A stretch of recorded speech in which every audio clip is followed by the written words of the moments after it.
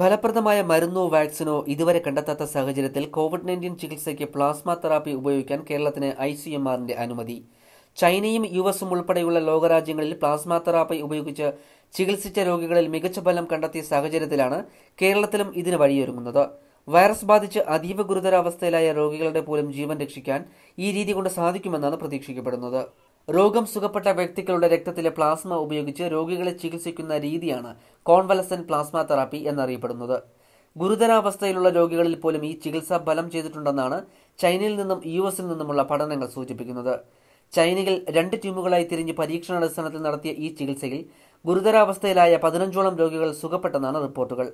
ആദ്യഘട്ടത്തിൽ പ്ലാസ്മ നൽകിയ 10 രോഗികളിൽ വൈറസിന്റെ സാന്നിധ്യം പെട്ടെന്നു തന്നെ ഇല്ലാതായെന്നും 3 ദിവസത്തിനുള്ളിൽ പനിയും ശ്വാസതടസ്സവും അടക്കമുള്ള രോഗലക്ഷണങ്ങളിൽ വലിയ കുറവുണ്ടായെന്നുമാണ് കണ്ടെത്തിയത്.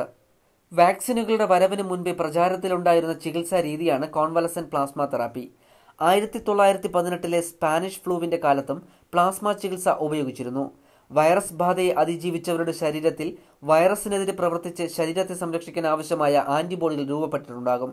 രോഗം ഭേദമായി കഴിഞ്ഞാലും ഈ ആന്റിബോഡികൾ ശരീരത്തിൽ തന്നെ അവശേഷിക്കും.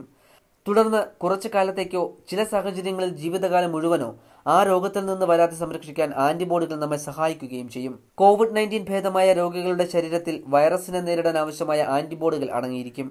ഇവരുടെ ആന്റിബോഡി സമ്പുഷ്ടമായ രക്തത്തിൽ നിന്ന് വേർതിരിച്ചെടുത്ത പ്ലാസ്മയാണ് രോഗികളിൽ കുത്തിവയ്ക്കുക. ഇത്തരത്തിൽ രോഗിയുടെ ശരീരത്തിലെത്തുന്ന ആന്റിബോഡികൾ വൈറസിനെ തുരത്താൻ സഹായിക്കുമെന്നാണ് അനുമാനം.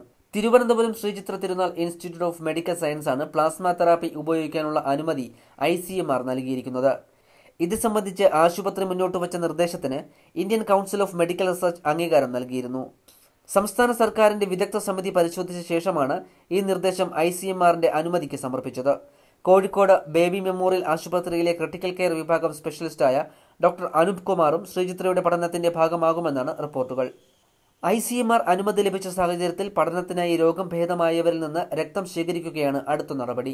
ഇതിനായി രക്തദാനത്തിനുള്ള മാനദണ്ഡങ്ങളിൽ ഇളവ് നേടി ഡ്രഗ് കൺട്രോളർ ഓഫ് ഇന്ത്യക്ക് അപേക്ഷ നൽകിയിട്ടുണ്ട്. കൂടാതെ രോഗികളുടെ സമ്മതം വാങ്ങാനുള്ള നടപടികളും രോഗികളുടെ സുരക്ഷ സംബന്ധിച്ച കാര്യങ്ങളും ശ്രീചിത്രയിലെ എത്തിക്സ് കമ്മിറ്റിയും പരിശോധിക്കും. ഇതിനുശേഷമായിരിക്കും ചികിത്സ ആരംഭിക്കുക. പ്ലാസ്മ ശേഖരിക്കാനായി രക്തദാനം നടത്താൻ സന്നദ്ധരായ കോവിഡ് ഭേദപ്പെട്ടവരെയും ആശുപത്രി തേടുന്നുണ്ട്.